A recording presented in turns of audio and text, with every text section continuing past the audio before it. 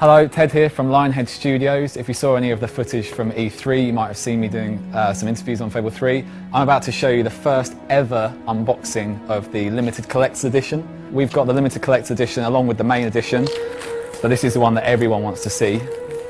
So you've got at the top Fable 3, the logo embroidered at the top, and then you've got obviously the chicken underneath because it's Fable, and it comes in a lovely book case, which is very nice, so it can go on your any shelf.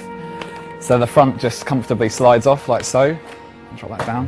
And then we've got the book. So it's got the guilty on the front, guilty on the back. And then open it up and you've got the game inside. It's got a lovely fabric lining. Looks very expensive. And I'll quickly show you the inside of the box. So you've got the game disc, limited collector's edition card, along with the manual, and just more and more stuff in there. And then, so to round off with what everyone really wants to see, so you open it up, where's my content, you think?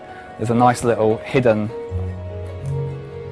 compartment down the bottom with which there's the coin.